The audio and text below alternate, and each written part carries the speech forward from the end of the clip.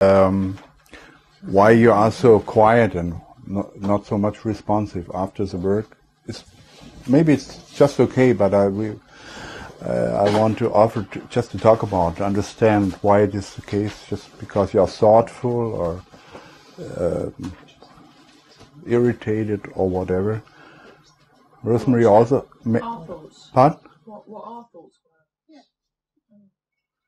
Yeah, I was really interested in what you were doing. And I've worked with dreams before from a TA perspective, but in a very different concept, in the concept of everything in the dream being a reflection of me. So even the cupboard, yes, what that is, yes, what part of me is the cupboard? Yes. What am I hiding? What am I made of? But what I found really useful with what you were doing is that I've used helicopter work as well in recognising my own patterns of behaviour, but never looked at it from the script, looking at a script or a play or.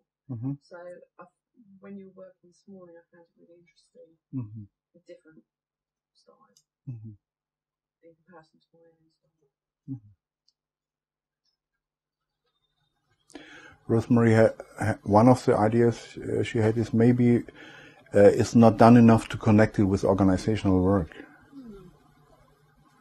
Quite what I said. Fun? I wonder if it's something around how we are in the room. Yes. Because I don't feel, and I've got the option to move, of course, but there's something about how we're sitting and how we're organised. Yes. Where it's not geared towards group, working as a group, perhaps. Yes. So I find myself more passive than I would normally be. If it's a fruitful passiveness, that's okay with me. I don't have any problem with that. I just wanted to check with this. This is underlying unsatisfaction, and that we could change something. I guess for me, I'm finding the work is very different for me. So I'm finding I'm stretched and trying to make sense. Yes, you have problems to orient yourself. Yeah. So what I'm finding is checking what questions do I want to ask and why. Yeah. And actually, while I'm doing that, I guess I'm quiet. It's taking a bit of time to digest and process. Okay. For me, anyway. Yeah. It does feel very strange having the quietness without the dialogue in the group. Yeah. My experience is learning as much from others and their thoughts and their struggles and their questions and their insights. And I value hearing people's struggles, questions, insights. Yeah. At our institute, in our programs, this is the most preferred way to organize learning. And this seminar is different. My aim is to give you an overview over 30 years of development, and we have enough interactions that we stay alive and somehow do not lose contact of listening. But the mode of taking in and thinking about and remembering and deciding, will I look at later, maybe again, or I would like to read on that, or this is not important for me. So this is what we can accomplish here. My sense from there's been lots shared from you in the room in the last few days. And my sense is I want to learn more about all of it. That's wonderful. And I know that will take time, and there are bits more than others.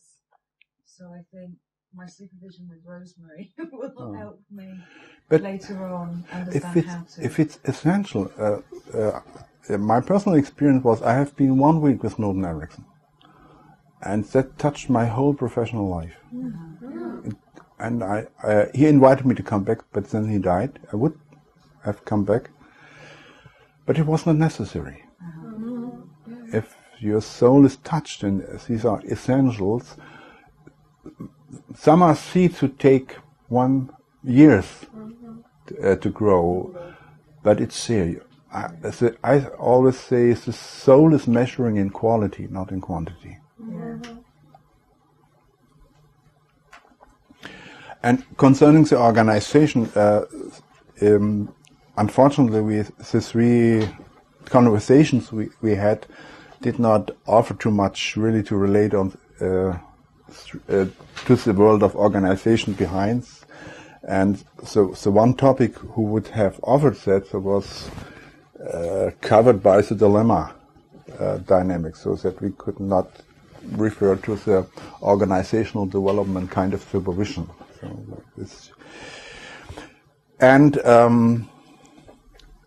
will there be another opportunity for somebody else to sit here and maybe bring an organizational development? We could use that, and we have then to skip part of the program. But it's important. We don't.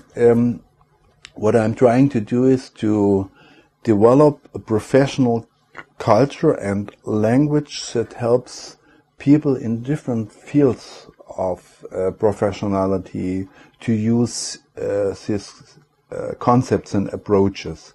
It's not specifically organizational. We are specialized in organization.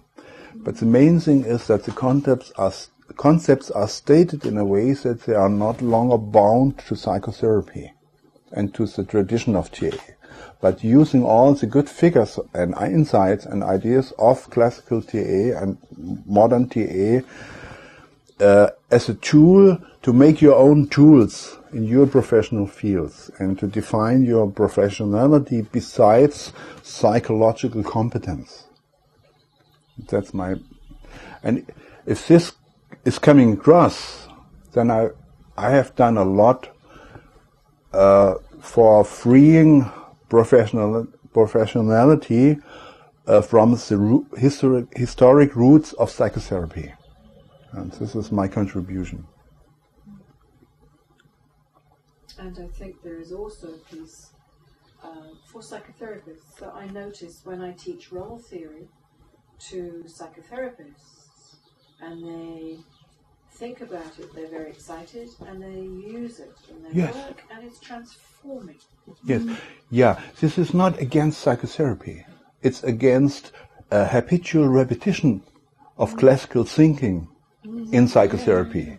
Certainly, you can use all these concepts to make good society-oriented psychotherapy.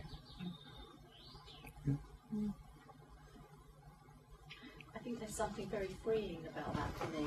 Mm-hmm. Kind of frees me from worrying too much about whether I don't have the psychological background. I have a lot of work in that field, but it really does feel organisational, and I can definitely see the potential with clients in organisations. Okay, so you don't have any problems to transform that into the organisational world you're coming from. As long as the contract is in place for that. You know, the contracting that I do. Good. No, I think it's very powerful. I'm kind of sitting here feeling we need more of this type of work in organisations. I don't think there's enough. There's too much ordinary stuff that we've been using for years, is my view.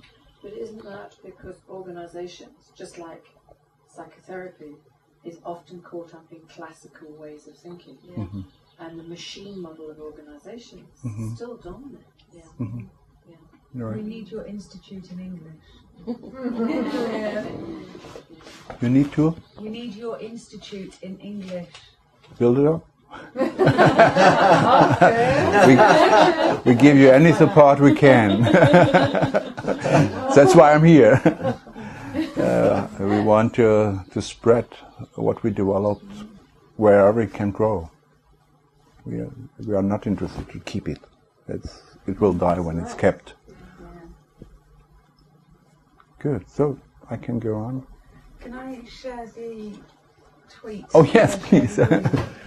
So, there's no such thing as a coincidence, remember. A tweet came through from Deepak Chopra saying, perception is different in different states of consciousness. Therefore, reality is different in different states of consciousness. And that came through on my iPhone just after we did the talk around reality and dreams and I thought that was just really interesting that it came through at that time. Yeah, from the perspective of Carl Gustav Jung, this is, you would call that a synchronicity. Yeah. That is coming together realities out of very different worlds, and there is no cause and effect connection, but a meaning connection. Mm-hmm. And he said the meaning is organizing things between worlds without any classical understanding how these worlds affect each other. Mm. And I always liked that. He's just written a book, I don't know if you've seen it, Leadership from the Soul. Mm-hmm. And it's lovely. It really touches a lot of what you're talking about. Okay. Well, and you're greater, of course.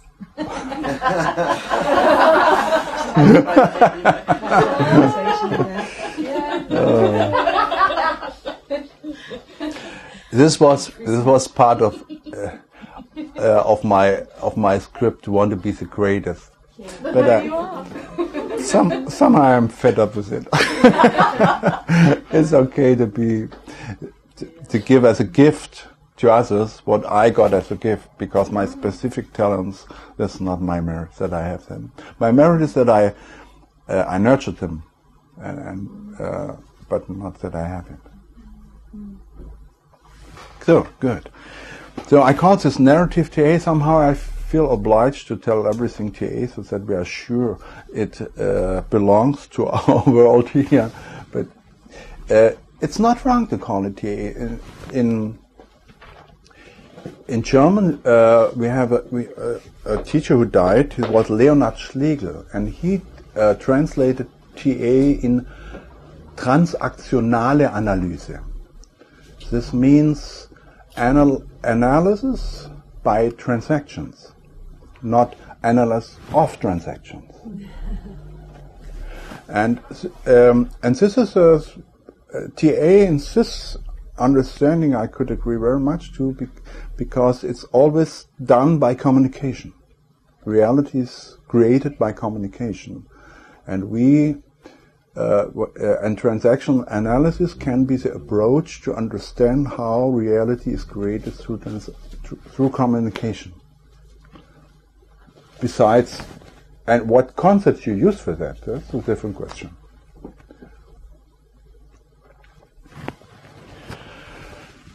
So, and I call this part just narrative TA, and I start. I wanted to, because we have been with dreams, I first go with dreams. Achso, geht es dann aus, wenn ich dann... Nee. Ich war doch an einem anderen Punkt. No.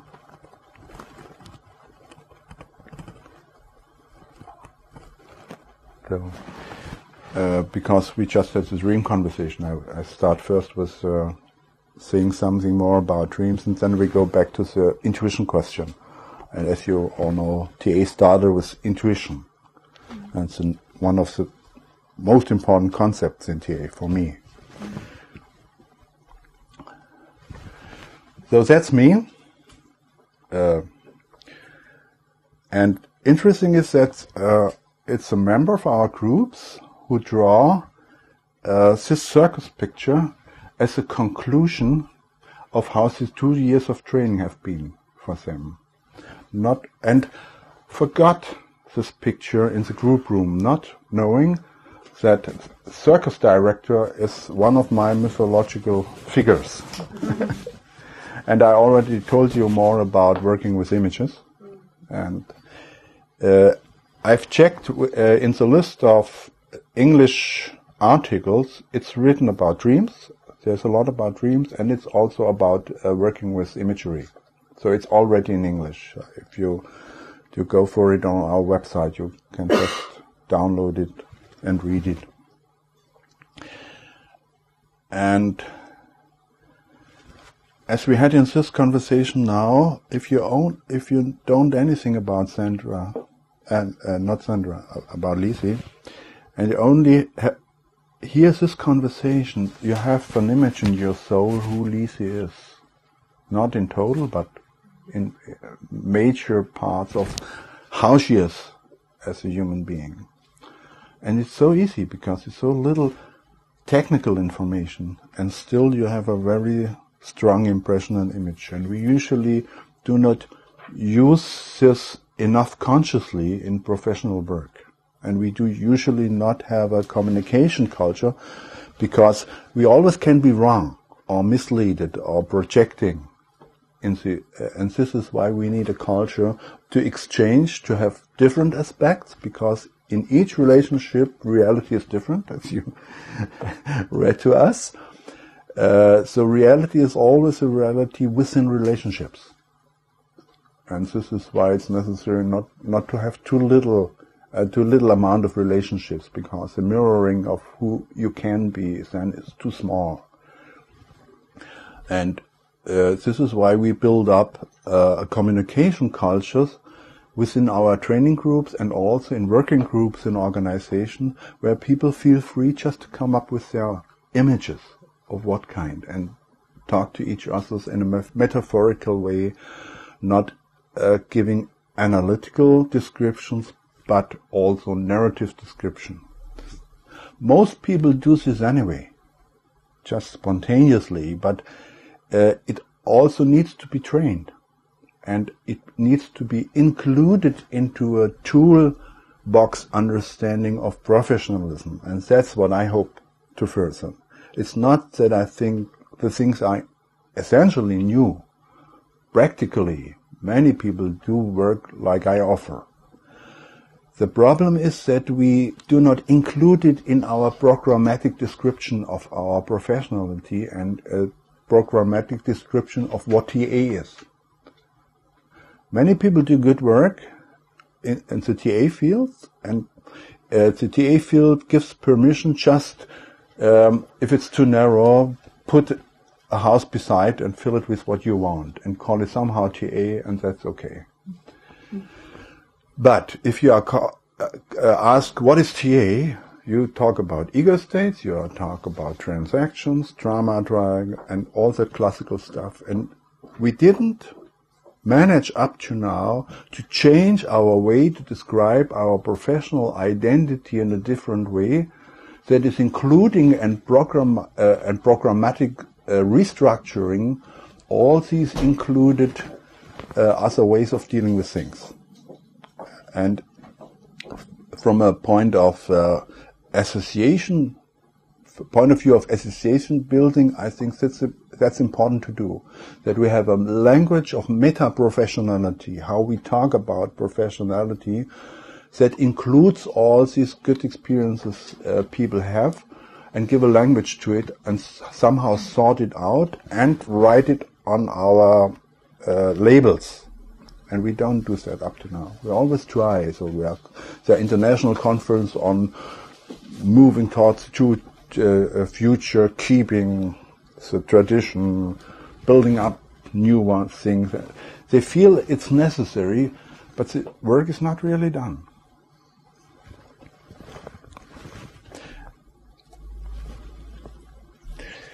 I always tell people from organizations, when they ask me why should I work with dreams? In my context, I cannot work with dreams. I said, yeah, might be. It's not that you should do dream work with your organization. It's that you can study dream work, and you can study it by telling metaphors or narrative figures of language to tune into intuitive levels of organization, of communication.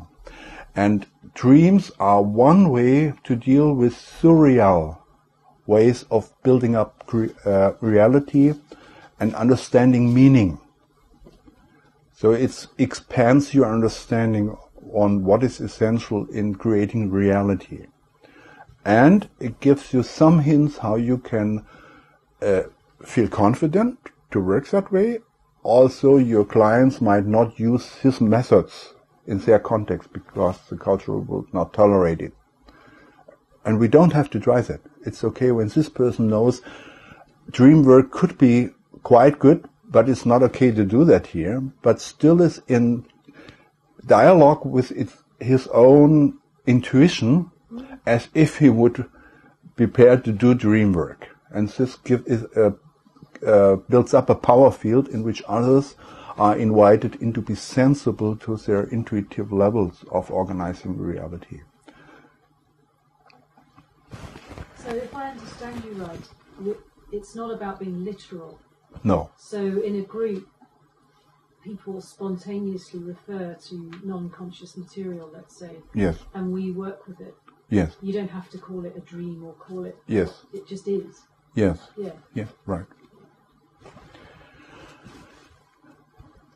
So, what are the lessons we can learn from working with this narrative ways of relating to reality? One is to learn to be exempt from the laws of real world. Yeah.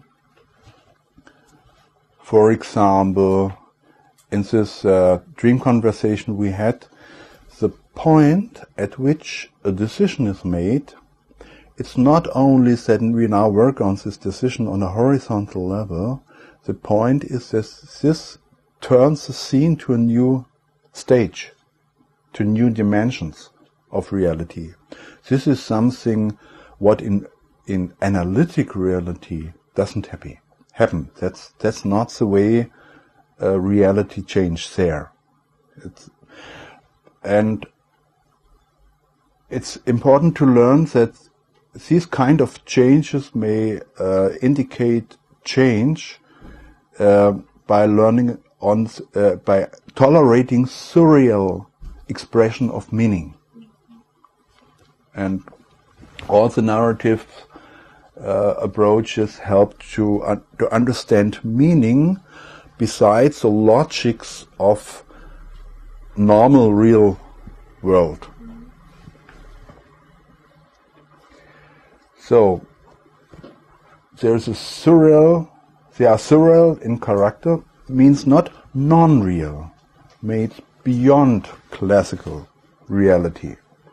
And if you have a synchronicity phenomenon, it's not non-real, but it's not real in the usual understanding of reality, where things are tied together by cause and effect. It's surreal, and they can be related to each other by meaning. And as you might have studied in the conversation on the dream, it's not one meaning or one level on which things create meaning. Meaning usually is multi-layered, and you can explore with what other worlds and processes there could be a meaning relationship. And you certainly have developed habits, which worlds you put on your screen to understand how things go together. And the surreal world invites you to be open for new screens and to invite new screens. Even so, the habitual description of reality of your client would not address these stages, but you can invite. So it also helps you to invite actively in experimenting with widening horizons. And if you widen horizon, you help people to step back a bit of being hypnotized by their habitual reality. And so they feel more free to say, oh, there are so many options how things could go together and give meaning. Now I have to think about which of these reality options do I prefer, are appropriate to the situation we have now, and how to work with that. So you really are responsible for your choices, for your way to create reality. And this is trained by all these surrealistic approaches. And if it works fine, even our trainees never use the methods like dreams, metaphors, or storytelling. They realize that they could create stories and metaphors. And many of them discover by training that they are able to do it. They didn't know that they know how to do it. For example, storytelling. This is what came from the NLP, and we say, okay, you offer an issue. The other person designs patterns in that issue, then allowed, transferred to some different world. Animals, plants, Märchen,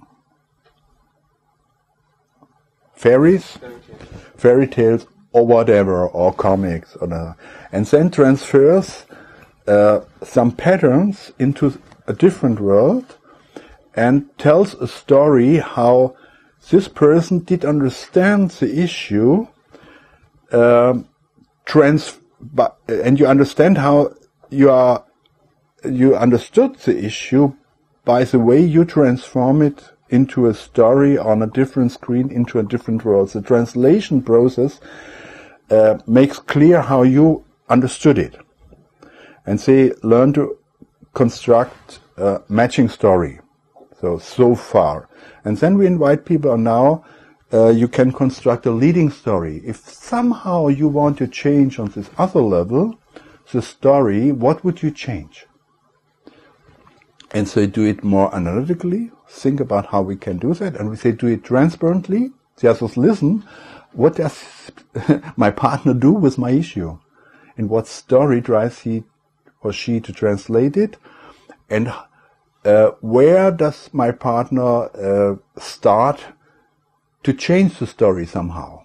And the way we try to change the story of our client is the implicit, intuitive diagnosis what to add or what to change to make a richer world for my client. But my conscious mind doesn't know what my implicit diagnosis is. And by watching myself constructing the new story, I get ideas about what my implicated diagnosis is. And the other, because I do it transparently, the other person can follow this process and be inspired by that and think, is that right or wrong? Oh no, that's a good idea. Some people are very good in constructing stories. Some people are not. Some people are good in telling stories. So they say, oh, nothing came to my mind when I tried to construct a story. That's okay, just start telling your story. And some people are wonderful in telling a matching story and a leading story. And it's as if both of them listen. The one who is telling and the one who is talked to.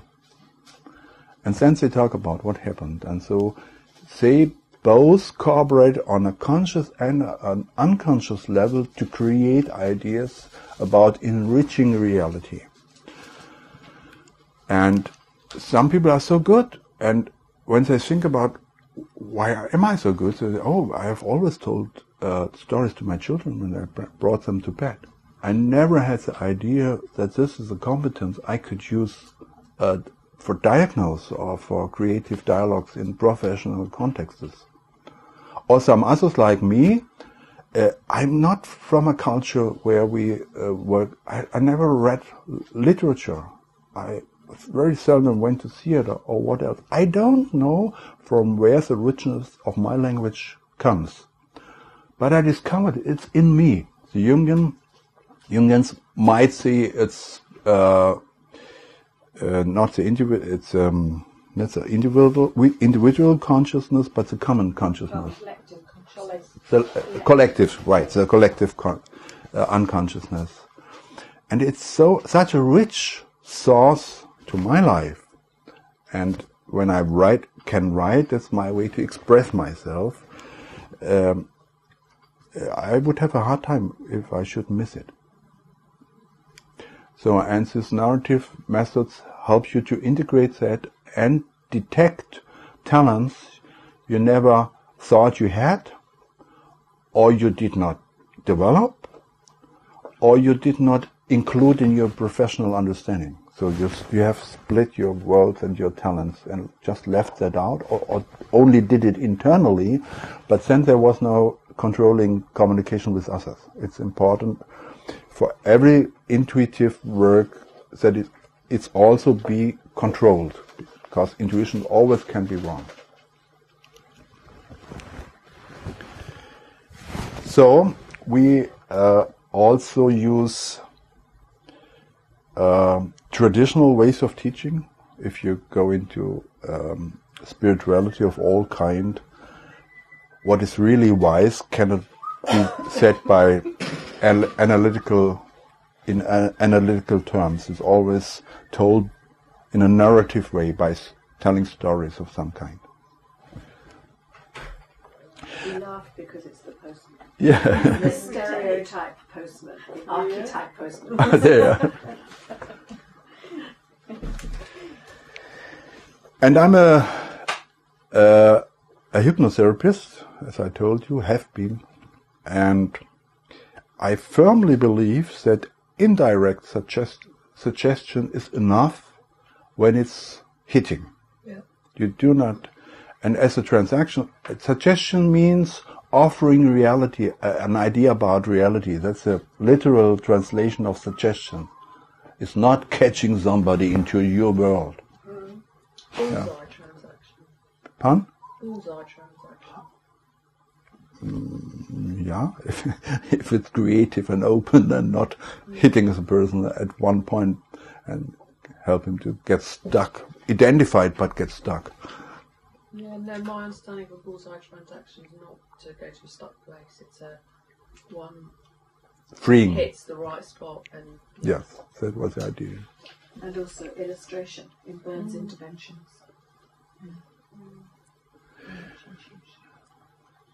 So, and when I was trained in transactional analysis, we learned, and I have trained a lot with Jacqui Schiff, that's her personality being as well. You have to address somebody, you have to build up a confrontation and not leave the person out until the confrontation is accepted. What might made much sense in the frame of reference she worked in. And so we learned never forget a question if asked, identify every redefinition in the answer and all these things, and keep strict that somebody is reacting to your confrontations. And that's has been, it was interesting for me because I loved control, Teutonic control, and this TA gave me permission to be creative and then hit the other person with my reality. Ben, could you just say a little bit more about your experience of Jacqui Schiff? Because there are not many people who have ever met her, and certainly people here. Oh, it's all yeah. third hand, and yeah, but you know something about where she worked. All my children, she worked with Hypnotherapy. She built up a community. She did up this reparenting thing, coming from the idea that it's an early developmental disturbance, hypophrenia, schizophrenia, and character disorder things, and it's no chance to change that on an adult organizing level, but you have to go back to the stages of development when it went wrong and really re-educate people. And they did it in a powerful way. They gave us safe surroundings that people could go into rage. They developed procedures to hold them that nobody is injured. Allowed them to be regressive and pathological under control, but requested to function on an adult level when it's not their turn. And one of the sentences Jacqui Schiff said, that you're schizophrenic is not an excuse to misbehave yourself. And so I like that somehow. Mm-hmm. So it's a switch between really having a okay relationship to be disturbed, but also request not to use this as an excuse. I took over that. I like that. And they worked because with high intensive procedures, also with drug addicts. So, for example, the synonym game, that was a procedure they used for drug addiction therapy and character disorder therapy. And so I learned a lot to enlarge my spectrum of how you can do psychotherapy. These high intensive procedures, I learned to tolerate them. It's not my personal preference. I'm an excitement diminisher. When I want to get essential, I get calm. And she was bright, and she invited others to be bright and to think about how they conceptualize what they did. So they came up with a lot of interesting concepts in the Casexis reader, most of them put together. And as I told you, many of these concepts I took over, but transformed them into a equal eye-level way of meeting reality and not opposing a specific kind of therapeutic reality on heavily disturbed persons. Some of, as all these powerful psychotherapies, some of the personality of Jacqui and the culture she brought up also was totalitarian. And I guess this is the reason why she finally got into trouble, because they worked with methods that have not been covered by legal rules in the United States, and they went to India where it seemed to be more freer. And then somebody died in procedure, so there was an ethical issue in the ITAA. And as Mike Brown said, they cooked Jacqui. Jacqui was rebellious. That's part of her personality. She said one day, I will cure schizophrenia. So she was very strong and brave. And certainly she did not give in when a committee, ethic committee, wanted her to tell how she should behave or not behave. And that's how she was kicked out from the ITA association. And at that time, maybe there was a dynamic of, and this is very often in the history of ITAA, that people who have unconventional new ideas not really are respected and not really are integrated. And I guess today we have problems. Those who are left maybe have a too narrow path of ITAA. Which is interesting given the origins of transactional analysis. Mm-hmm. And the fact that it was about being different, doing things differently, working away from the current system. Yeah, this has a lot to do also certainly with the experience of Eric Berne, who was at the edge of the psychoanalytic movement. I've done in the 80s interviews with Vanita English, who told a lot about this. It's published in German, and the interviews have also been in German, so I don't know how to make it available for you. But there are many books on that. Is that enough about Jacqui? Schiff, one of her... Was she totalitarian? Was that your experience of her style? Yes, I'm curious about her style. Yes. I'm not saying at all. She had a totalitarian root, and she made for many years an excellent cultural thing out of it, but never really worked through the rest of pathological part. And at the end, it went down because of that. That's my hypothesis. But this is no reason not to admire her work she did during in the positive part. And we should really respect it and develop it further. And was she actually thrown out? Or was it that some people wanted to throw her out? I don't know. She wasn't in the end. I haven't been close to that.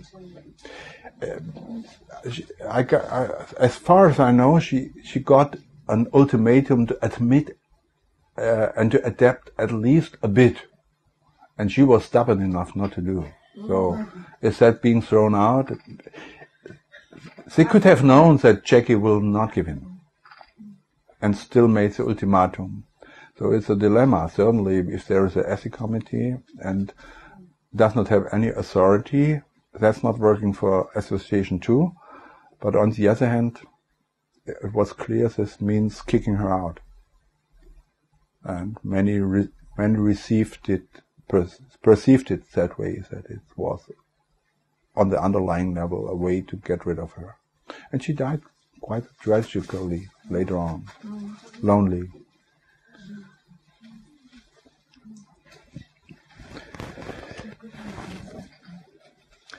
So, I was at the point, suggestions.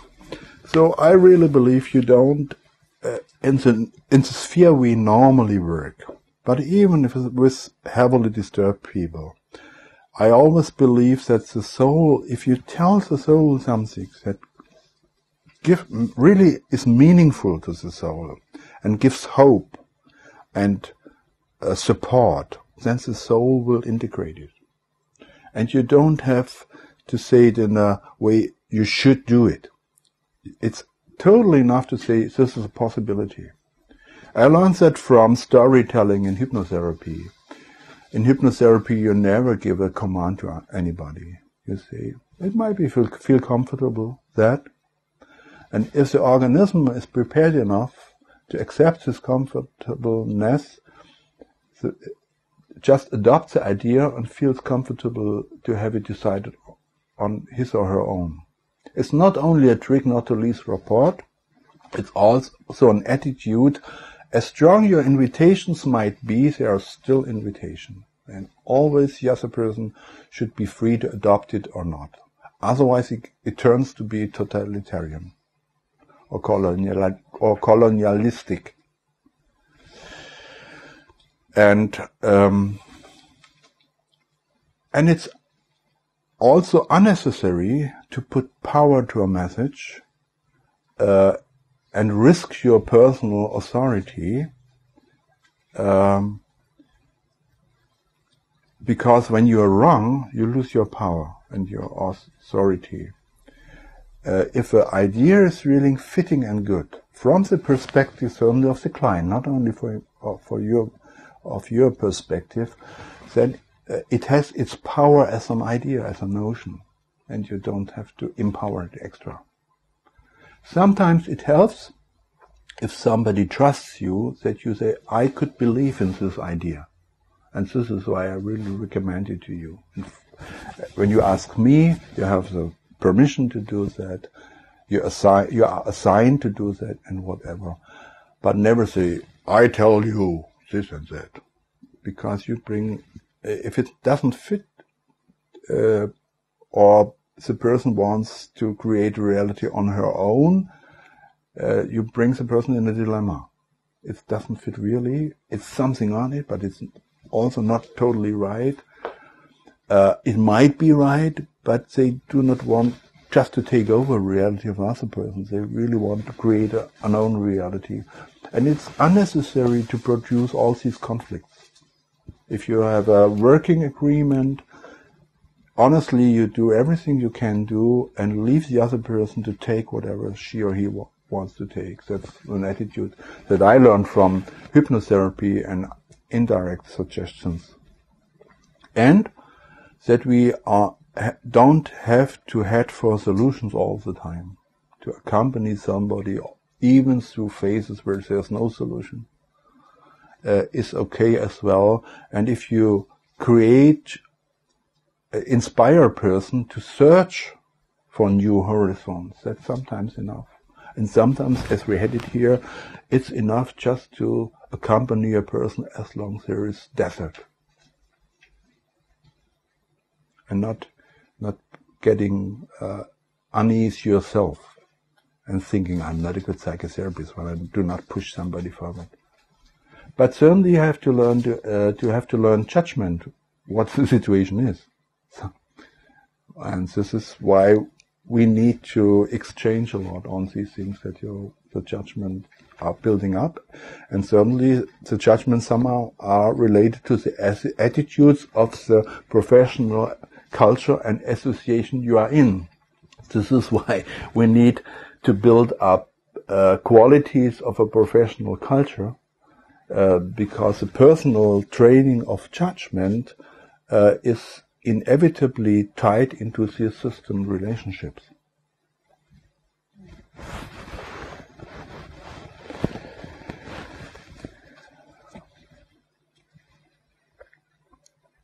So, when I work with dreams, as you have seen, I hope, I more study how the dreamer deals with metaphorical occurrences. Because this is an example, the person relates to reality and creates reality. And so we can use this as understanding how the person deals with experiences in the real world. But all experiences in the real world are also surrealistic experiences. You all know situations where you have in a conflict 2 or 3 partners telling you what happened. You wouldn't believe that they have been on the same stage. And there's no way to find out which story you would adopt more. So, isn't that the reality is surreal? It only has an obvious real part, but the real part doesn't make the story. And it's not the level on which you can go for progress.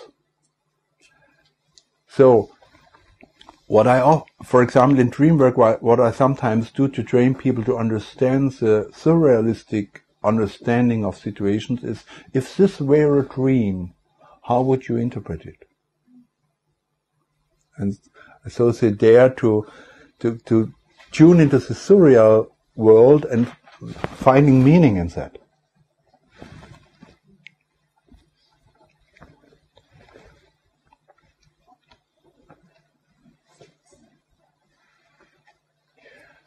So, and for me, it does not matter much whether you work with dreams, storytelling, metaphors, or images just coming out. It's all of the same sphere.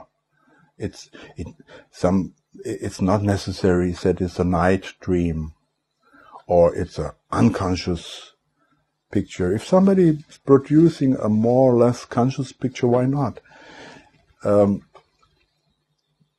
Fritz Perls once said, one of the most difficult things is to see the obvious. People are constantly telling themselves and their way to deal with reality. It's inevitable. It's only that we need to learn to see it. It's not that it's hidden.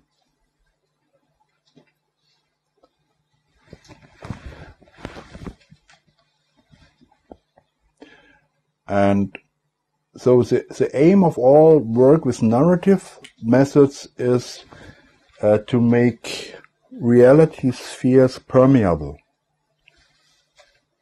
and to invite into a sensible communication culture on background without pulling background into foreground. This doesn't have to be the case.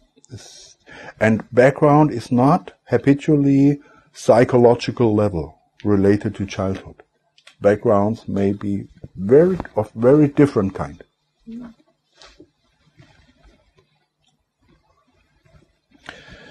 And so it's not dream interpretation that is classic in the first place. Sometimes it is, but not habitually. But dealing with dream experiences and contexts and experimenting with creative dialogues on that in order to understand how the person tends to create reality. And on one of these levels, to give some hints how this can be clarified or transformed or developed further.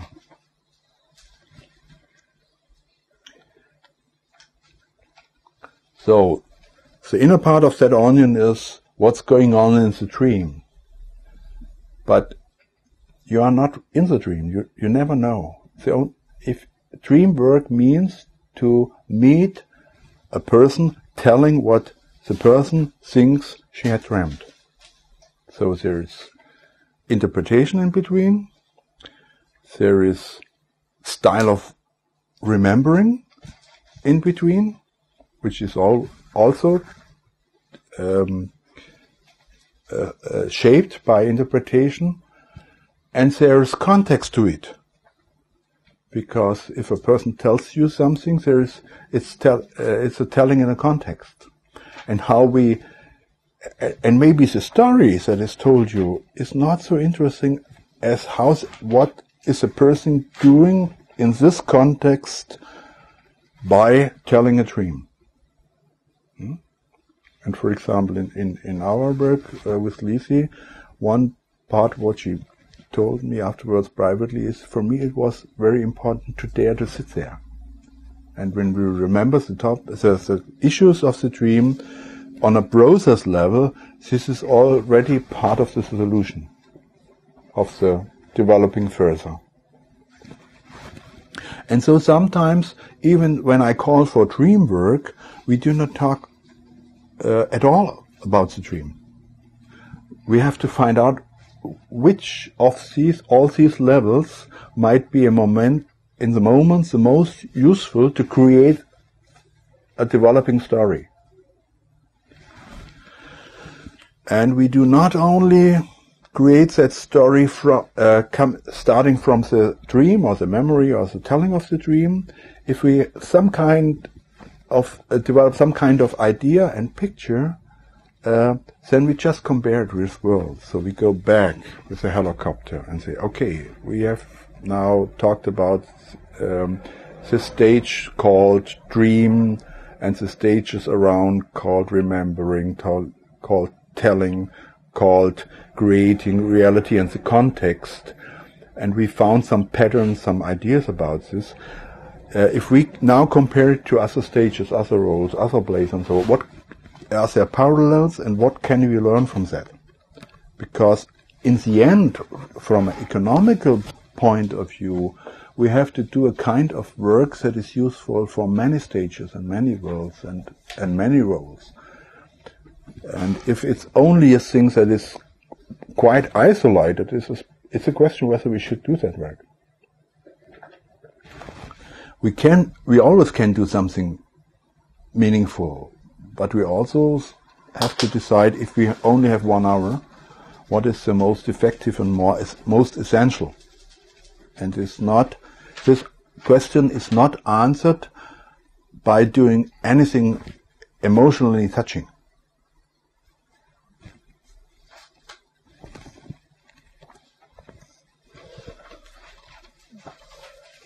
So, and all this changes attitudes to reality and to encounter of reality when people meet.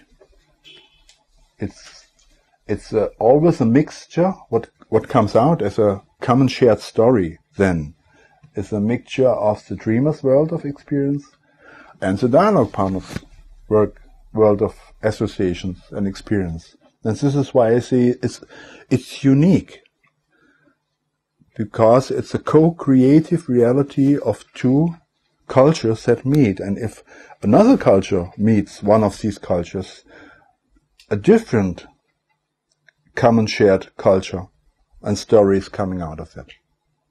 And that's not because the first one was not valid. It is because in another context the reality is different.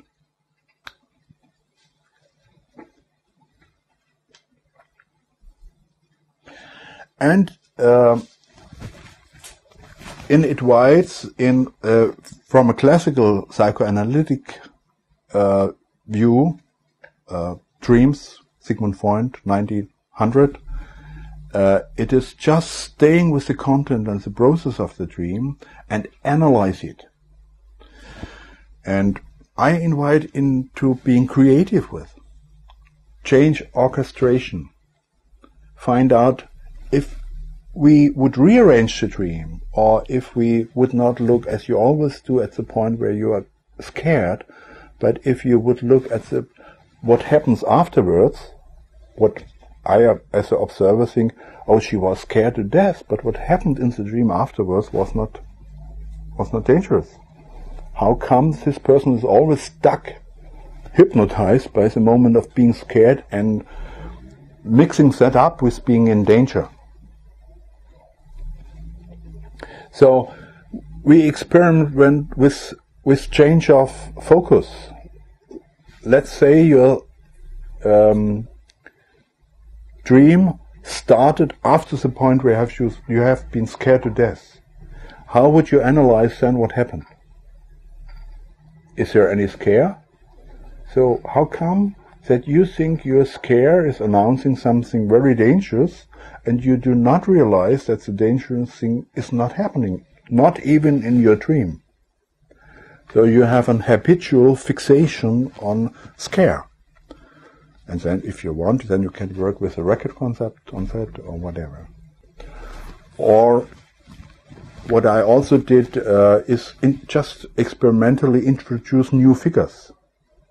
I talked to you about the coaching of an HR manager who was not sure whether he could stand this higher position, and he dreamt like situation, I have to give a speech, and there have been 4 men who are judging me, and one of them has gloves from boxing hanging at his stool, and he was totally scared. And I just experimented with, I could have worked through the scare with him and what this has to do with a not present father and all these things. But instead said, how about we put them down on your level and behind you? And now let's experiment that they are there to protect you. How does that feel? And I said, oh, the boxing gloves. Is that a sign for you that there's a person who wants to put you down?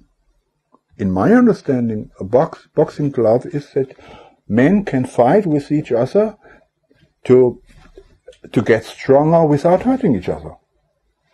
Oh, I never thought about this. And so we rearranged meaning, chain stories, frame of references, and he felt good in having men behind him. And so we reorchestrated the dream. And certainly you can ask your client, have your idea how to do it. And when the client has good ideas, work with that. Certainly this is client-centered. But sometimes the client doesn't have. And then it's good when the consultant has ideas, can be creative and offers options to find out. Not with the idea it must be correct, but with the idea this is my service, and pick whatever you can make use of it. And in this case, shortly after, we have had again a presentation in a part of the company where they discussed whether he could be the manager of their department. And he was in the presentation before, he was totally stuck. And this time, he felt different. And then he dreamt that he's on a stage and these men have been not there, but he felt confidence. And the audience has changed. Before there have been men looking very stern at him, and now there have been men and women and children, and it was a rich, playful situation, and so on. And so we together invent new stories that create on all levels new attitudes, understandings, behaviors, feelings, without relating this to develop, without habitually relating this to history and to biography. And you can really do psychotherapeutically meaningful work without adopting ideas and methods of psychotherapy.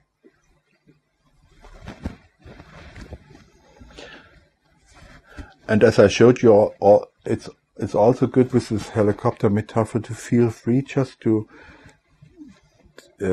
experiment with combinations of frame of references and elements of dream and contexts, and wherever you come to a point you find, oh, this is a essential new way to do it, then you just go on telling the stories. and connect it to other parts. So it's a very, it's art. It's shared professional art. It sounds to me like that in the creative encounter space in between you and the client. Yes. You're working with unconscious and non-conscious material which may appear through dream, metaphor, right, whatever it happens to be. Yes. And you're going on a journey with the client, right, to explore what exists and what's significant. Yeah. And the way you're doing it is by expanding into other worlds, other stages, other contexts, and looking for meaning, rather than looking for a linear explanation from point A to now. Right. And the key issue seems to be, to me, that you're part of that unfolding narrative. Right. You don't have a fixed narrative as the therapist or whatever. Right. You're also in the story, so you're both creating the new story. Yeah. So to me, this sounds like your model of working relationally and co-creatively. Right. Oh, how wonderful words you have. Sorry that I could not explain it to you in these wonderful words. I could see your diagrams while you were talking, and I could. Yes. So I just wanted to check. Yes. And it's not only creative in the sense of enlarging, it's also creative in finding out where you should have to be more precise. For example, how to deal with language. So that we do not go into creative is just having all kind of interesting ideas. It's combined with solid handcrafts work of communication. So you're creating a kind of shared language together. Yes. And I study the style, the reality creating style of the other person while co-creating with me reality, and look whether I think there's a limitation or it's not adequately used in creating reality. And so I give inspiration on that level too. It feels a little to me like constellating and mapping. Yes. Or using images and right. ideas and thoughts as opposed to objects or people. Right.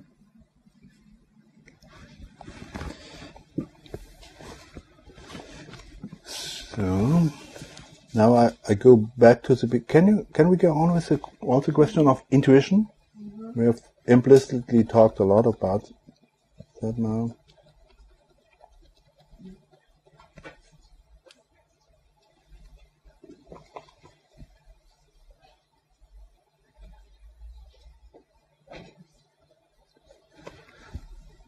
So it's on intuition now. Who of you knows McCormick's book, Intuition and TA? Mm-hmm. It's not common. I will get the copy down. Yeah. So these are the articles of Eric Berne, starting with 1949, I guess up to 62. 62, yeah, 62. You can buy it on Amazon, second hand only. Okay, yeah. And this was $100. Wow. You can buy it for $20. Mm-hmm. Apparently it's in bad condition. Mm-hmm. I got it for $60. You don't have to read it in original, because it's also following all the steps of the beginning, and much of the essentials of it are you can read. For example, in my articles, what I adopted, what I found for our field useful, and developed it first, and I will present that to you. But if you want to understand more about the origins of TA, this is a wonderful full book to read.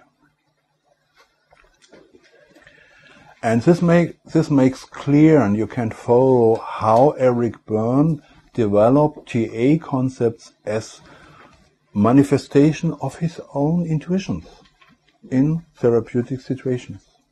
And I told you that one of the figures that is in the very beginning, there's a lawyer, and he imaged a little boy behind him, and he started to put that into circles, and this was the way he started to in the direction of ego states. But it took some years until the ego states model was developed from that. But never forget, you are Eric Berne today. Yeah? And you should not beware the ashes, but be light by the fire of daring to work with your intuitions and making out concepts, if there are intuitions that are useful for others as a tool, always being aware that it's a map, it's a tool, it's a way to share intuitions, and it's not a description of reality of human being. That's easy to say when you're 65 and you have as many years experience in TA as you do. You will be 65 one day as well. So I will. Get on your way.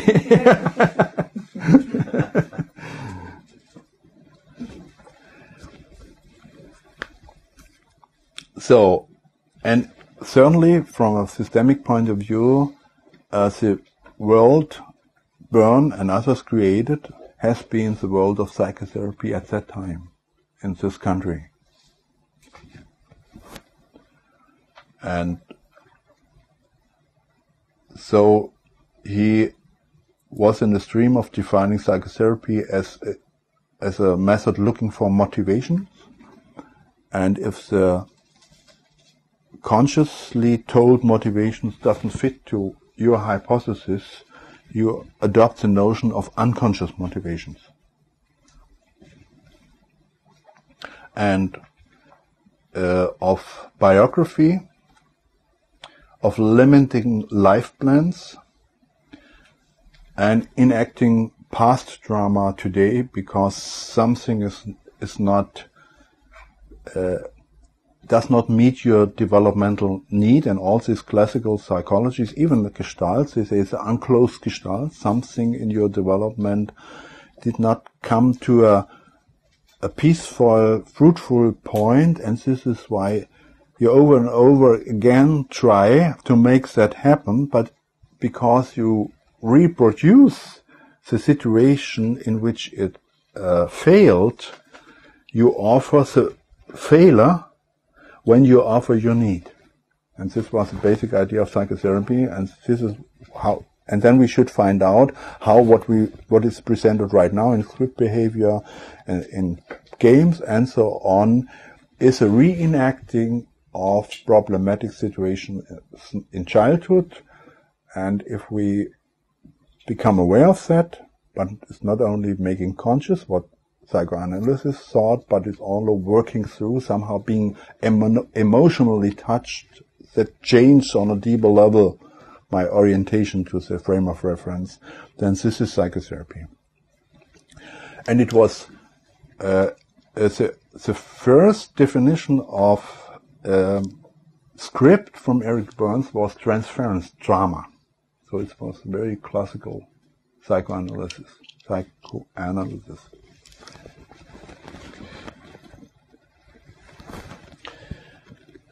Eric Berne, you know about the first studies of intuition of Eric Berne? He was by the military, and many naked men passed by, and because it was so boring, he guessed about their professions, and so found out that he was much more often right than he expected. And so he said, oh, there's a kind of perception.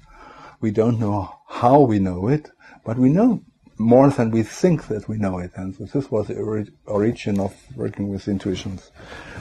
And the definition of Berne, and he related to Aristotle by that, is intuition is the way we know something without knowing how we know.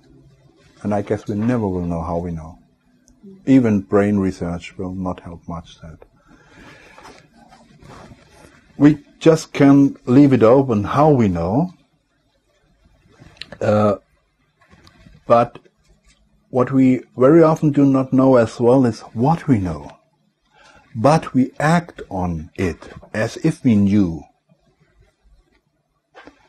And by being aware of how we are acting, we can conclude the ideas we intuitively adopted.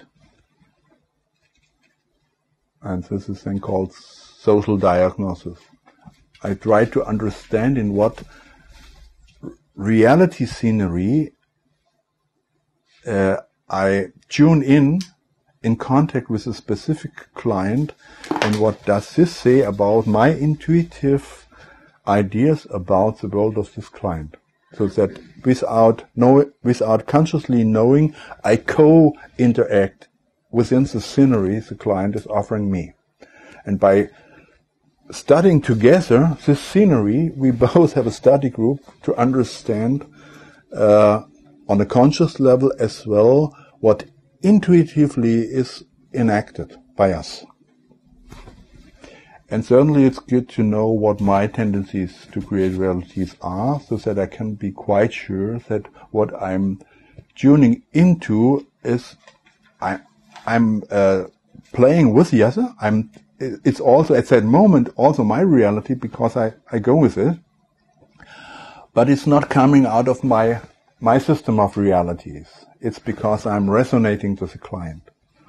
And then we both can study what that is and thus find a way to study the client's ways to create realities. And I notice that it's possible that it is the other way around with many psychotherapists and coaches.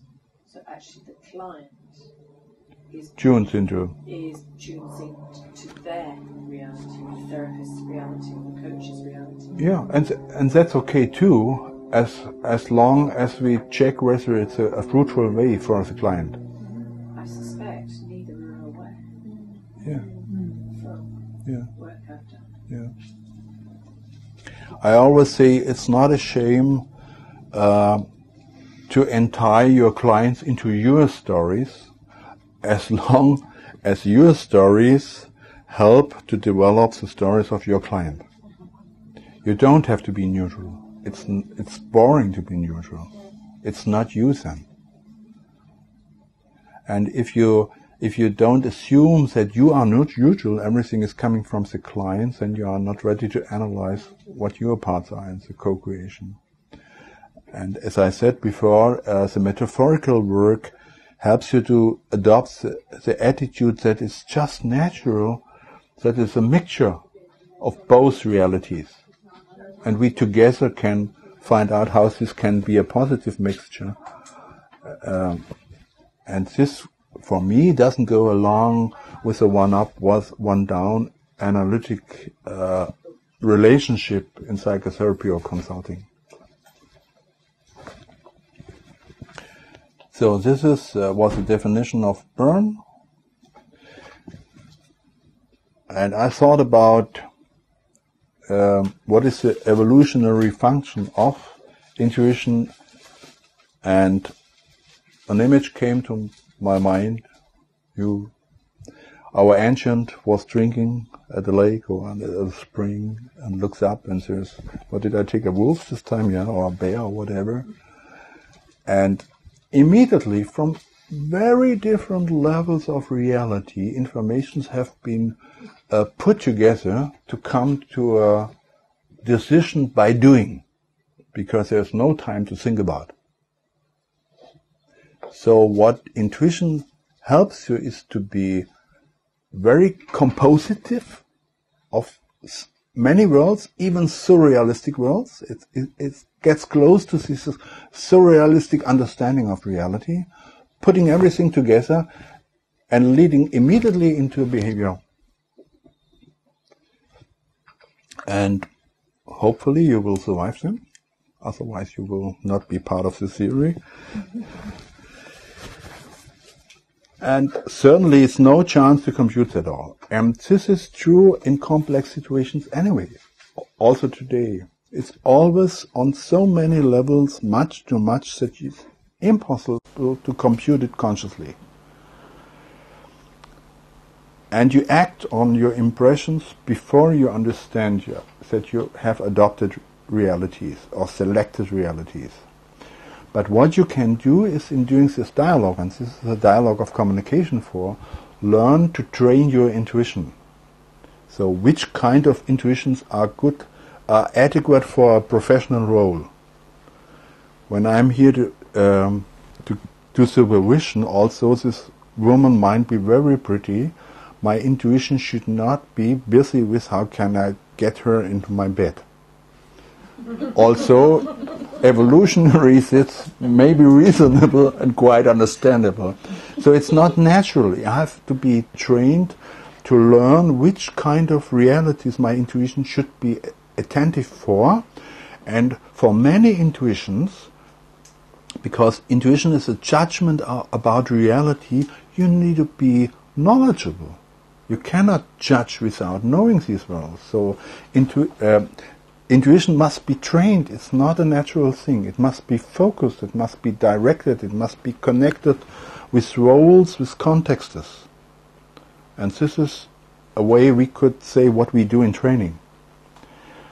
And certainly, so you're saying intuition, you have to have A2 alongside A1. It's not enough. I do not. I think it's just wrong to put intuition either in A2 or in the little professor or things like that. That doesn't make much sense to me. To put it into the ego state model. Because my definition is intuition is a judgment about reality, and all the ego states or parts of your personality that are activated to judge are certainly involved in intuition. And it's a second question whether you want to find out whether this is a parental source of judging or a childhood source, or whether it's connected to wanting to play or being scared or whatever. These are secondary questions. You only adapt if they make a difference for what you want to do right now. I would not do that habitually. And I think you will not get, you will not be clever if you can put it in a circle.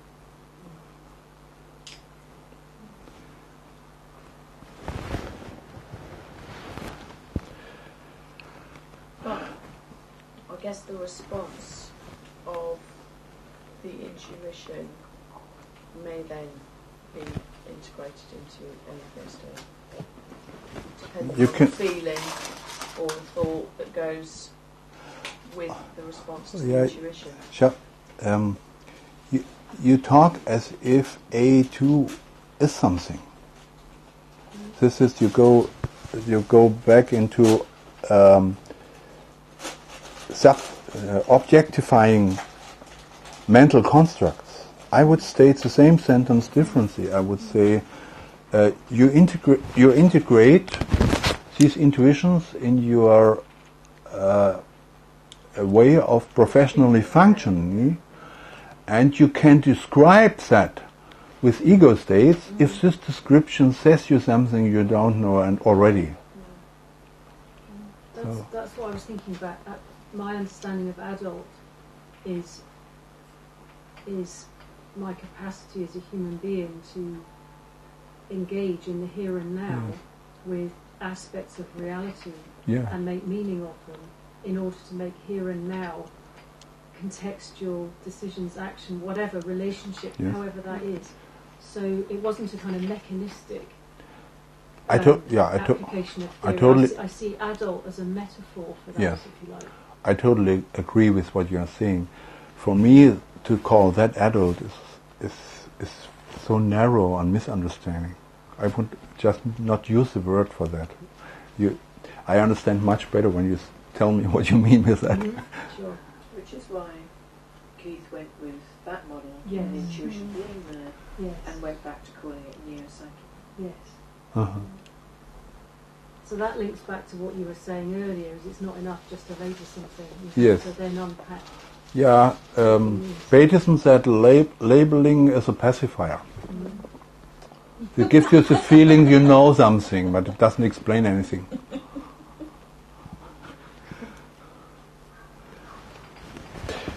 And diagnosis is making a difference that make a difference. And you cannot decide what a diagnosis is without defining what differences you want to make. And this is the diagnosing is a second step, or after you are trying, you get an idea what difference you could make.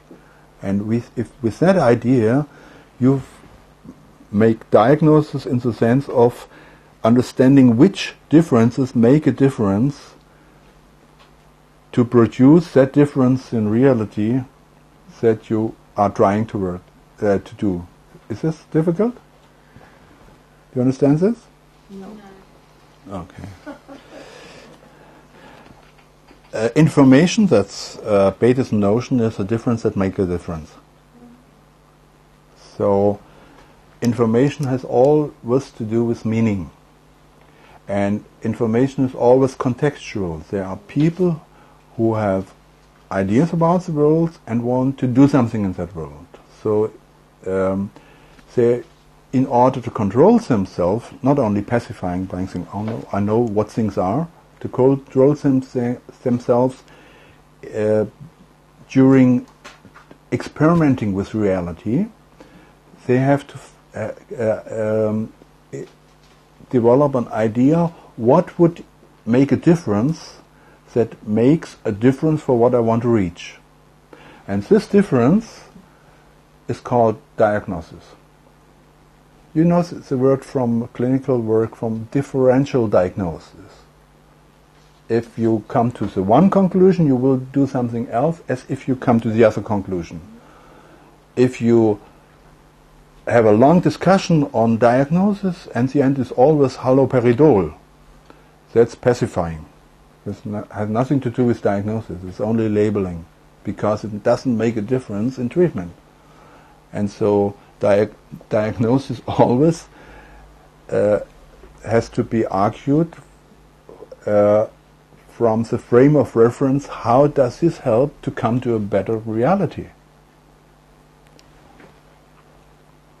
Otherwise it's just pathological labeling, and creates also a culture.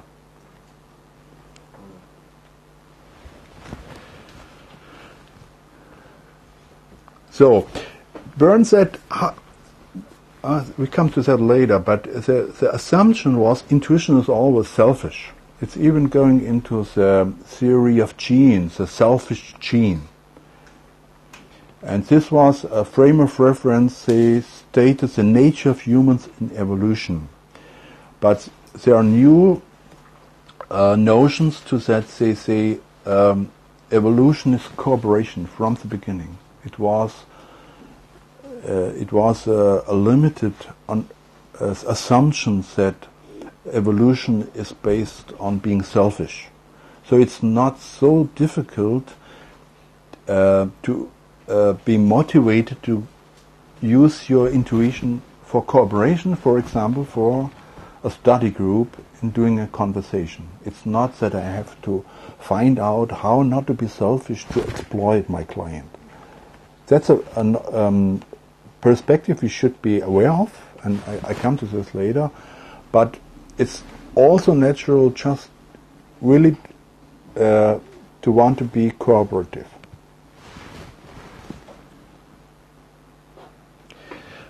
Berne was a question, what can we do that a person, let's say a psychotherapist, is free to use his intuition for others? He believed in the selfish idea. And two sources of limitations, I will come to that later, are taboos. I do not dare. I have to be free not to accept taboos. This helps me to free my intuition. And I should not have undetected desires I do not take care of.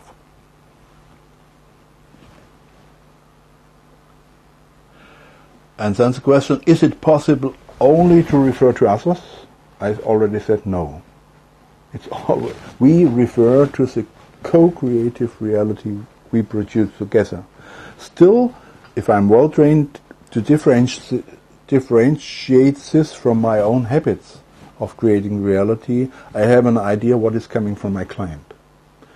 But what we do with that is our shared co-creative production of reality.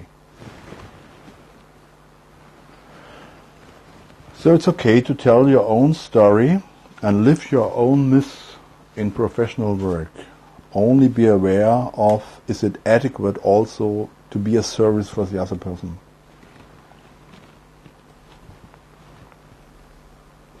So I opened up the definition of intuition. Intuition is a judgment about reality. I already talked to that. This means intuition is not located in one part of the personality. It's connected with all parts of the personality which are involved in judging reality.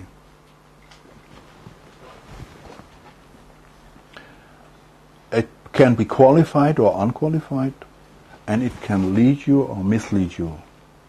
So maybe it's gone now, but for some time people had the romantic idea, if you free intuition, then you are competent, and intuition then is right. That's nonsense. Intuition is just the competence to judge on an unconscious level. And you need all the qualifications to judge, certainly also on unconscious level. So it has to be trained and educated. And certainly in different worlds, there are different criteria for qualification of intuition. I think that idea is still around in TA a lot, about just free your intuition, allow your child, and all is well. Yeah. And judge and judgment is a word which is almost taboo within TA, and is seen as parental and critical. Yeah. And so we are in a trap with some of the ways of thinking produce attitudes, and this is why we need a different way of thinking and also different words. And to be fair to Berne, he didn't say that. Berne writes about judgment and the importance of judgment. Yeah. But somehow in the way, probably because he died so young, the way his words were then taken and transformed and set in stone. Right. Yeah. I was having a conversation the other day with someone about judgment, and they made the statement, judgment is bad. Yeah. And I said, how ironic that that's a judgment in itself. And to me, judgment is simply a decision on where that judgment comes from. A bit like a hammer. A hammer is nothing. It's not neither good nor bad. Right. How you use it might be good or bad. Yes. So where the judgment comes from may be good or bad, or how you use that judgment may be good or bad. Judgment is neither here nor there. Yes. And you are lucky when you do not only have a hammer. Judgment is something essential to be alive. It's a decision. Certainly. It's a choice. For me, it's no question. I sometimes just cannot understand how people can tell such a nonsense. Well, it's a judgment on judgments, which is ironic. Yeah. And in TA, it's the 1960s. So I don't have to go on with that. I said it already. It's context-bound, it's sphere-bound, it has to be trained. It's different in different spheres and roles and contexts. We can combine that with always a theater metaphor and else the other concepts. Berne's intuition is only one half of intuition. He is directed to an intuition of the present. The perception of, and especially in the psychotherapeutic context, the perception of represented archaic realities. That's what clinicals in TA are trained on. If I see you acting, I get images at what age, in what context was played on another stage, the story we are reenacting here now. And that's one way you can become really competent. The only point is you should not believe that's the truth. That is one way to create a story to the story that is just happening. But it's not clear whether this is a story you need to get your work done. You can create many other stories. This intuition is directed to what is there or what was there and is reenacted right now here.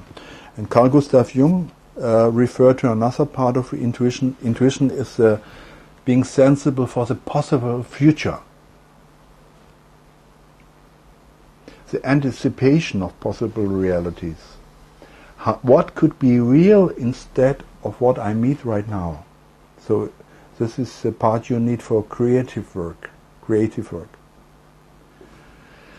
And Jung postulated that you have a function in your soul that is somehow able, if trained, it also has to be trained, but it's somehow able to have an idea of which of the many possible futures are really possible one for this person you're sitting together with. So it's not just being creative and thinking of anything.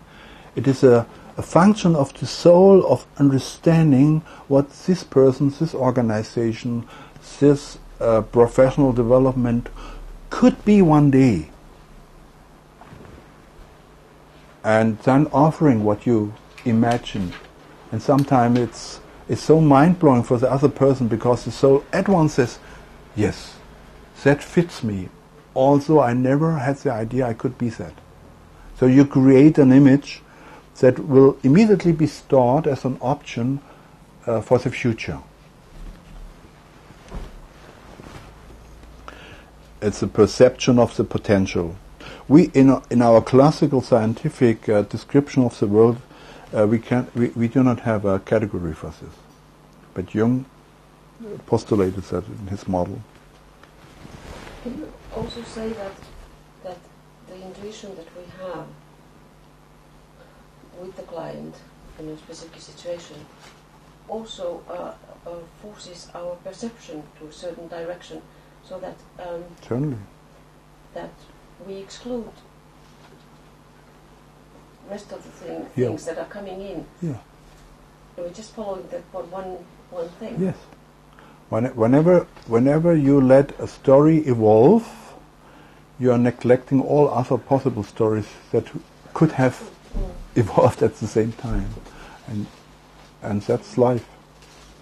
And you should do it in a responsible way. Always knowing that this story is not the right one. It's the one you chose up to now. And you can change it anytime when you find out it's not really good.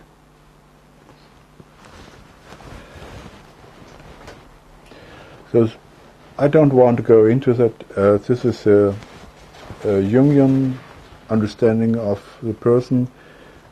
Many of you know this in a more technical form as MBTI.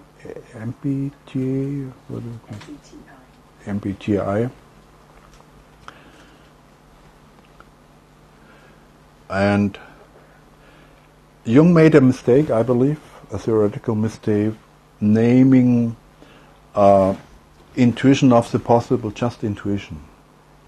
Because when the definition is correct that intuition is an unconscious judgment about reality, it's not only one way to judge about reality, but it's also thinking, it's also experiencing, and it's also valuing.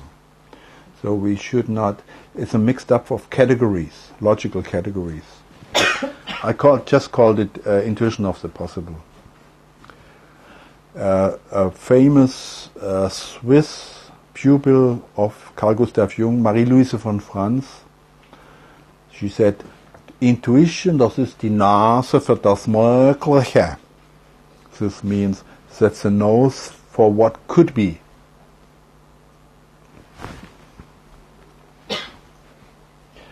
So Bernd said, we need to free our intuition, that the client can have a profit of it, and there are limitations to this freedom. One is taboos.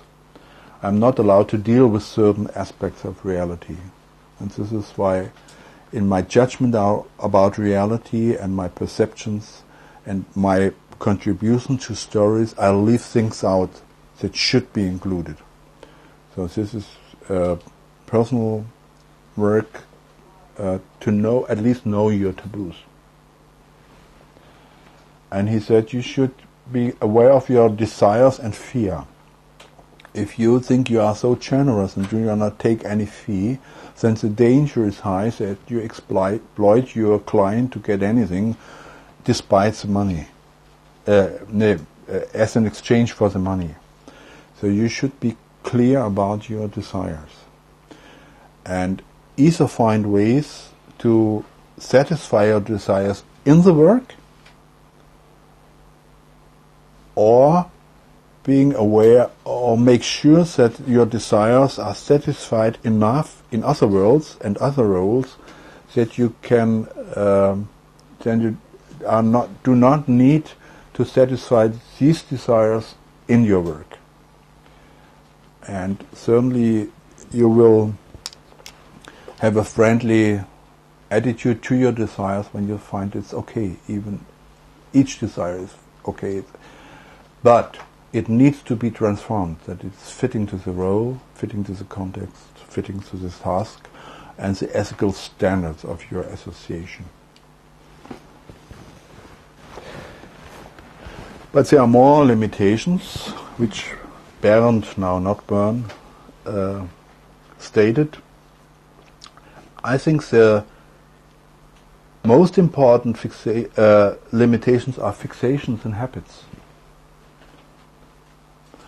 And many of them are trained professionally. You are trained into habits. Yeah? The fixation, if I feel uncomfortable, this is a transference problem. You're enacting interaction situation of history, and I'm fixated in going along this chain. So it's important that an association knows how the association invites people into specific fixations and intuitive habits. It's okay to have habits, but it's also necessary to know that these are habits and not the only way to really be human and do it. And very often limitation to intuition is a lack of competence and knowledge. As I told you, judgment about reality depends on experience. And the brain research says you really need knowledge in order to learn in the area of knowledge. The idea that there is transfer between very different areas is not very good. For example, I was told you learn Latin because Latin teaches you how to think. The modern neuro research says I should be taught to think in the areas that are important to me, because learning Latin doesn't give me a transfer to these areas. It's really context bound. So we need to have enough competence and knowledge. And very often I have the problem with psychotherapists coming in our training that they think they do not need the knowledge in the organizational field. And they have to. And another limitation to intuition is when the experimental flow is blocked. As I demonstrated here, it's okay to just start somewhere and be curious and going on, be experimental, and this security is not coming from staying in predefined limits. The security is coming from being aware of how you are creating. And if you feel blocked that you are not allowed to do so or whatever, then that's a limitation to your intuition. And it's also a lack of tuning into each other's spirit. If you're not in a culture where you learn to see the world from the perspective of your partner and really respect it and respect the spirit, what this person wants to be in life, but more be oriented, how can I teach this person what I learned in life and what's important to me, then your intuition, your helpful intuition for developing this person is limited. And it's also limited if you don't have ideas and creative designs for future realities. So, when somebody is coming to me to supervision for an organizational process, I ask the person, do you have any idea if you could have all leverages and all resources, how the future you want to build up with them could look like? And if they don't have idea about that, I don't know how they can orient themselves in supervision. They only can find flaws, mistakes, and point to them and do confrontation work. But this is fruitless when it's not directed to something to achieve, really.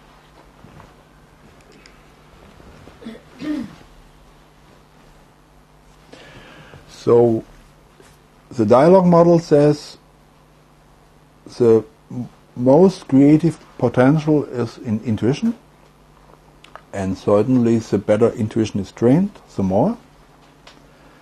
And on the other hand, we need a surface that gives us secure procedures, so that is not somehow obscure. Some hypnotherapists, as I said already, love to say, it may not make sense to you now, but somehow later you will know, and so it's mystifications, foggy things.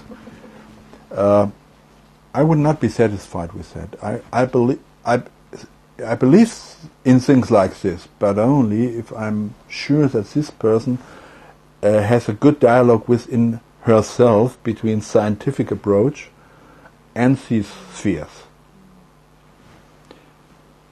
And even Jung in the beginning said, and you have this with Castaneda as well, creativity is not falling into the world of intuition, of untrained intuition. Creativity is staying at the bridge, at the border between the worlds, and always dialoguing. Each sphere being a corrective for the other sphere. That's creativity, and that leads to development. So we need scientific methods, that means methods of clear thinking, of metaperspektives, thinking about what we are doing. This does not mean reading books or doing statistics. Scientific methods, that's a systematic way of thinking, that's science, about reality, and experimenting with reality, that's science.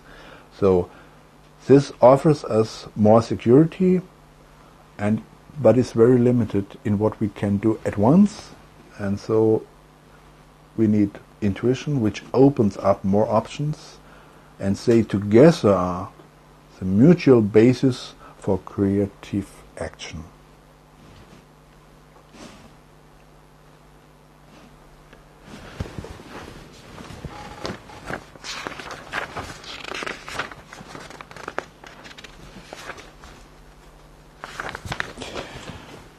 So that was intuition.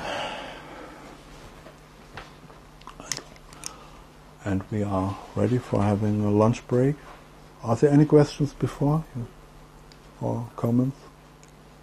Was this too long?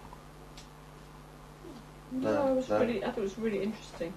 It was interesting enough to hold on even if it's long. No, it just, I don't know, it just seems like it's not something I've ever explored before. Mm-hmm. And I'm very much someone who goes on gut instinct. Mm-hmm. So it's really interesting. Good. So how long will we do our lunch break today? Maybe 1 hour, not too long? 1 hour? Or 1 hour? It's interesting that we're debating between 1 or 1.5 hours and not 45 minutes. So let's meet again at 1:30.